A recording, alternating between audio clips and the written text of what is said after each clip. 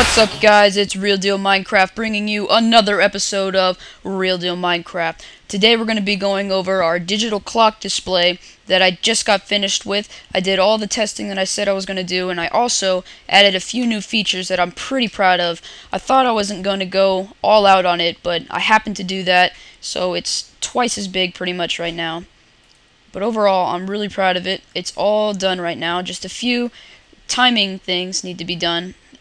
But that's it, and I'll tell you about that later. But anyway, I created a minecart that goes all the way up to it, and you can see all the wiring and stuff. It's pretty cool.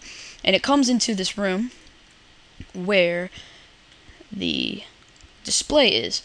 So I made everything in the background black so that you could see it better. And if you stand on this red dot just perfectly, it looks really nice. And there's also another display right there to get the 10 hours. So you can add your hours and minutes just like before. So let's just make it like 8 o'clock, like that. 8:07. It should be 8:07, I'm pretty sure. Let's just let it update. And there you go. 8:07 is now displayed. And you can also start and stop the clock from here, just like before, but now it's easier just by standing in one spot. And every minute it'll change and goes up. And it's pretty accurate right now. So if you guys want to test this out, go ahead and download the world save file. But I'm also here to show you the new and improved feature in it, and that is a stopwatch. So if you come over here, there's a lever right here, and it asks you if you want the stopwatch on or off. And if you turn it on, all these displays turn to 0. Well, it's supposed to be 0. 1 is 5. That's because it was on for a little bit. So if we reset it back to 000, that light goes off. Everything should reset back to 0, and the light comes on when you can proceed. So you can start it by pressing this button. And I'm going to warn you guys, there is some timing errors, like when the first cell changes from 9 to 0, and then the second cell is supposed to turn to 1. It is a little bit off, as you'll see, but it goes up every second, and sometimes it lags, but it's alright.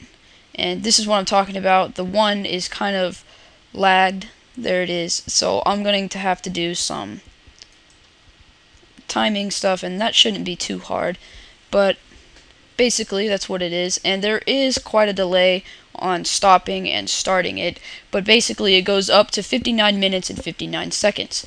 So you can also reset it again, just like this, and it should all reset back to 0, just like that. And we can go back to the clock like this, and the clock can also be running like this as we have this on. It just won't be displayed.